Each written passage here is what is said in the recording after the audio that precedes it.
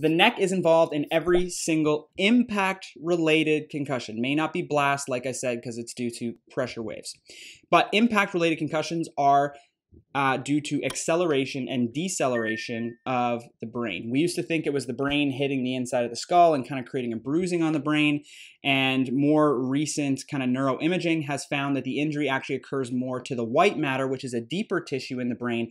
And the theory is that the brain tissue actually stretches. So when there's an acceleration, if you think of the brain like jello, if I'm to shake a plate of jello like this, it's going to kind of bounce up and down and deform this way. Now, if I was to zoom in on every little jello fiber strand, I would see that get stretched and come back, almost like an elastic, right? Comes back, stretches, comes back. Well, the brain cells have these little holes within them. So as they get stretched, those holes get stretched open, and then there's some stuff that's inside the brain cell that isn't supposed to leave necessarily, and then stuff outside that's not supposed to come in. And so you get this exchange that happens, and that exchange creates this excitation.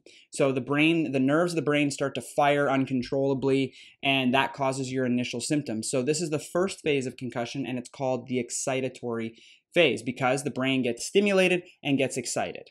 Now, if we were to do an MRI, and I know many of you have probably had an MRI or a CT scan of some kind to look at the brain, and it's probably normal because it is in concussion because there's actually no damage from a structural standpoint to the brain.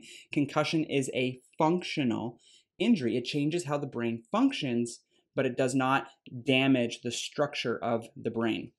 All right, so you have acceleration and deceleration to the head and neck, okay? So that's the first part. No damage to the brain. In severe brain injuries, that's when you actually get damage. So the reason why they're doing a CT scan at the hospital is to try and see if there's any bleeding going on, if you've torn some blood vessels and there's some bleeding going on, because that can be obviously very significant. Number two, they're looking to see if there's any skull fractures or anything they should need to be worried about. Number three, they're looking for any actual structural brain damage, okay?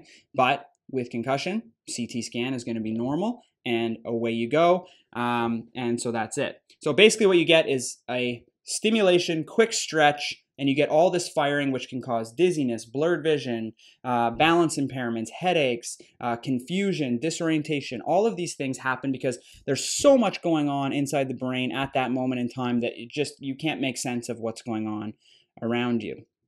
Okay? Now, because of all this firing and all this stimulation, you get into phase two because all of that firing and stimulation burns a lot of energy. And because of that stretch mechanism and the stuff that's exchanged through, it actually impairs your brain cells' ability to produce energy.